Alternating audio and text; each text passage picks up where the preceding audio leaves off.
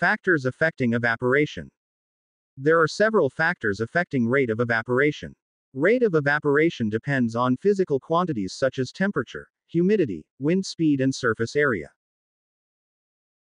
Effect of temperature on evaporation. As temperature increases, rate of evaporation also increases. Increase in temperature of a liquid increase kinetic energy of particles in that liquid. Thus more number of particles in the surface get enough kinetic energy to get converted into vapor state. Effect of humidity on evaporation. As humidity increases, rate of evaporation decrease.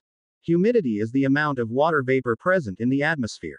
Atmospheric air can only hold specific amount of water vapor at given temperature. So if humidity is high means already amount of water vapor in atmosphere is high, so further evaporation will slow down, unless atmospheric temperature is increased. Effect of wind speed on evaporation. As wind speed increases, rate of evaporation also increase. As wind speed increases, the atmospheric water vapor will be move away in faster rate because of that humidity decrease, so rate of evaporation increase. Surface area and evaporation.